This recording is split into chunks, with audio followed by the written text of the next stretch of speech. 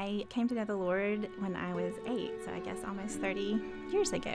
I was raised Catholic, so I've always known God, but really started having a relationship with Christ when I came to this country 13 years ago. I felt like in singleness, as he provided marriage, I thought, gosh, he's been so good up to this point. He'll be so good in marriage. And then Scott and I are all of a sudden find ourselves with an 8-month-old and a breast cancer diagnosis.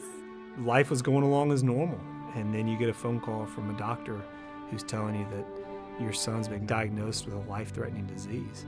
I recently suffered a stroke back in December. My story of separation and then divorce, that time being a very painful time, a time where I was crying on a daily basis. And it was like somebody had walked into our home and just a bomb had gone off.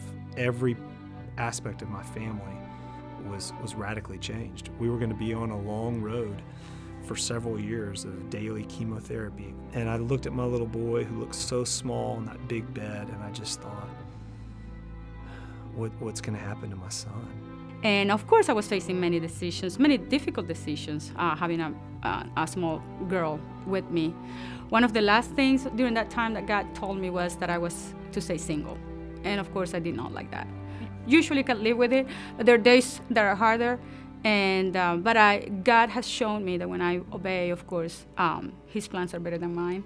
But He'd been so faithful in advance of this season to provide community and provide a knowledge of His words. When we came through it, it's like we were already in the ark of protection. Through community, members of the church coming around my wife and family and praying with them and encouraging them, I mean, God in His mercy and grace allowed something that could have been very devastating to come out very well. The next day I was back to normal, which is a real miracle. Most recently, I've just seen him be faithful through an unexpected journey through keeping kids in foster care. I did not know what I was doing. I had never parented before, but he just provided steps along the way. Like, you really have no choice but just to trust the Lord, because you don't know when they're coming, you don't know when they're going. You just have to trust that He knows what's best for me and what's best for those kids. Even if it's a severe sickness, which we've experienced in our family, or death, or near-death experiences, of just knowing that God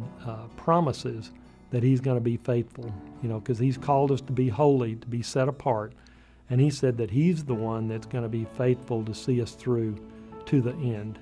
5 years later, my son has been declared cured of cancer. And so what I'd tell people who can't see the picture, they don't know the end, it's as if the Lord has given them multiple pieces of a puzzle, but they don't know what kind of picture God's creating. I just feel like through that journey, like, I have just seen just people that I didn't expect to be part of our story. I also surrounded myself by the body of Christ, and they were also very important during those times. My small group became my community group, and they were very active in the whole process. I submitted myself to their authority and the authority of the Bible.